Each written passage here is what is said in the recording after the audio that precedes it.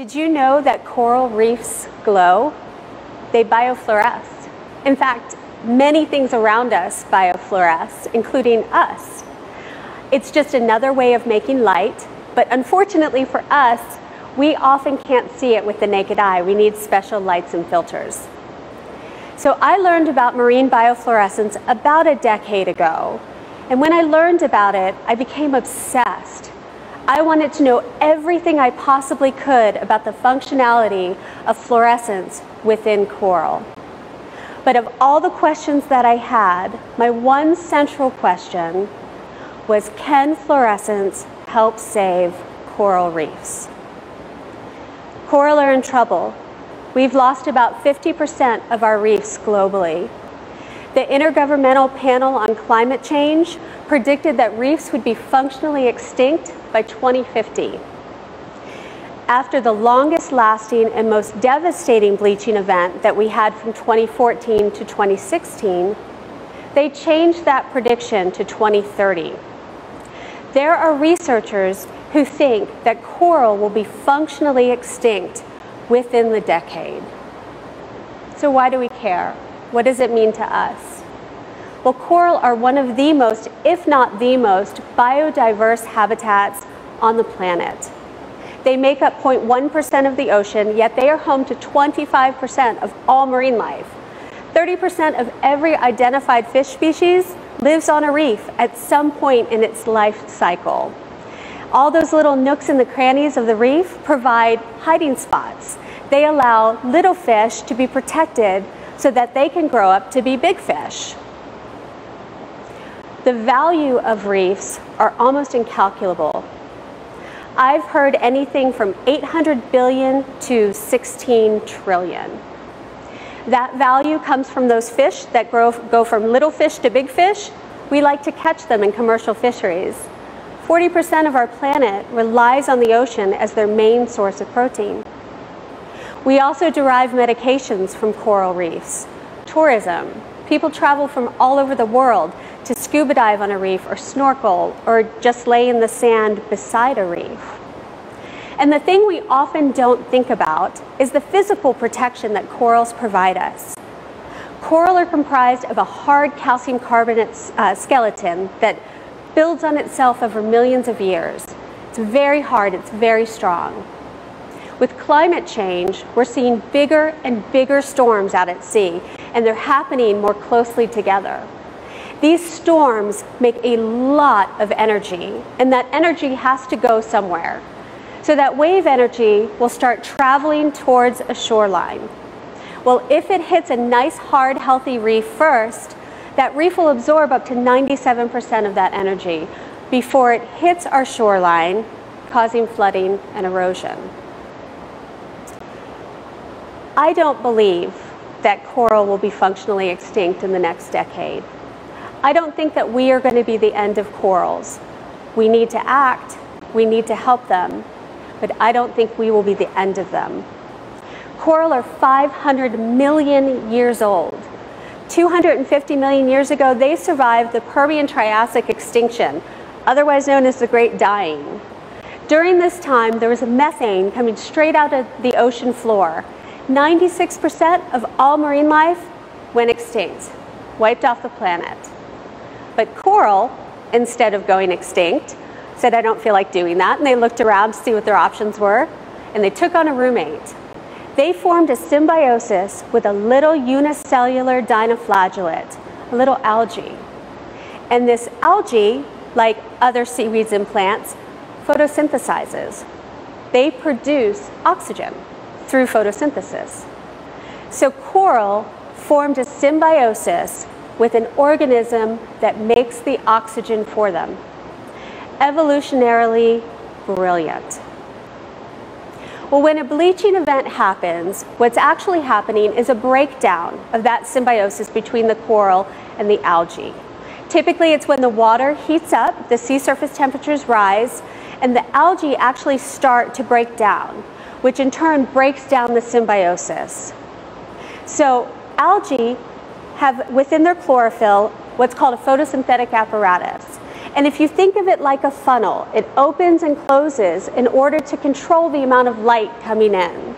Well, when the water temperature increases, that apparatus gets stuck open. So it can't control the irradiance. There's too much light.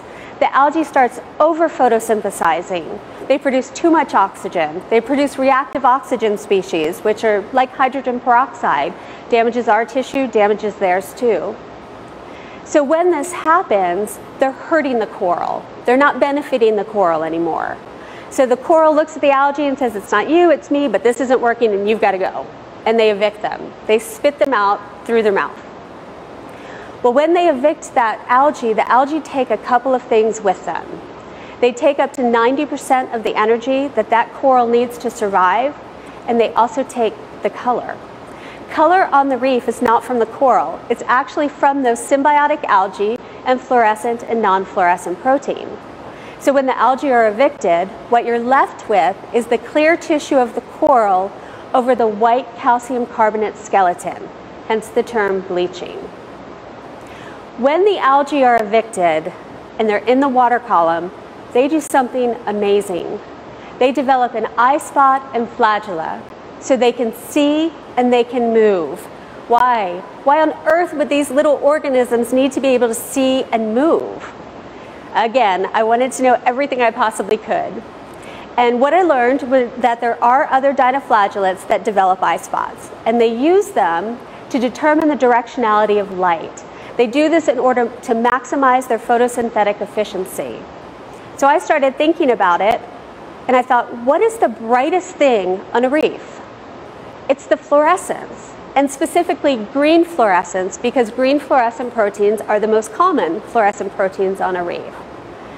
So I started thinking, what if that fluorescence is meant to attract algae?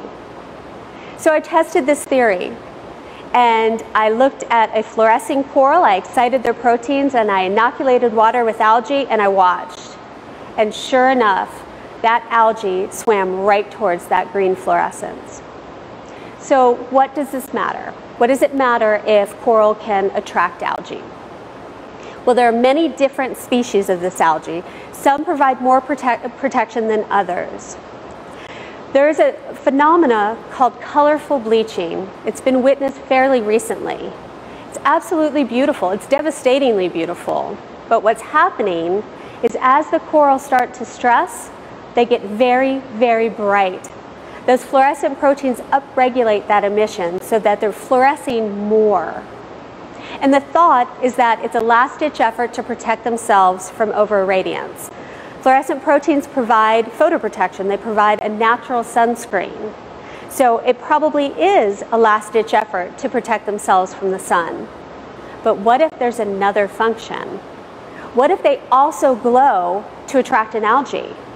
Because it's going to benefit that coral to spit out an algae that's hurting it and attract and take up an algae that can potentially help it. The other thing that I found when looking at coral and fluorescence was that I'm told a completely different story from looking at a coral under natural light without special filters and looking at it while it's fluorescing. So this coral is held up to a Coral Watch health chart. These charts are mailed around the world for people to go underwater and hold them up to coral to see where they are on the bleaching scale. Because right now, we really don't know a bleaching is happening until it's actually happening. So I'm looking at this coral, it's about an E5. I'm not worried about it. This is a healthy, happy coral. I'm not worried. But then I look at it fluorescing, and I'm told a completely different story. The bright green that you see is the healthy green fluorescence of the coral itself, and the red that you see is the red fluorescence of the algae. What I'm watching happen here is that algae traveling up through the tissues, because I shouldn't see that red. Before bleaching happens, the algae travel up and then they get expelled. So this coral that I thought was healthy and happy, I now know is stressed, and it's probably getting ready to expel its algae. It's getting ready to bleach. So this provides me with an earlier warning sign that a coral is stressed, that it's in peril. So what does that matter? Why do I want to know sooner? Be depressed longer? I'm not going to lower CO2 emissions overnight, and I'm not going to lower the temperature of the water overnight. But what I can do is monitor that reef from the very beginning of the stress event to the end. I can see which coral are surviving, which coral are bleaching and then coming back and surviving, and which coral are bleaching and dying. Myself and many researchers around the world feel like the best way that we can help preserve coral reef systems is by replanting them.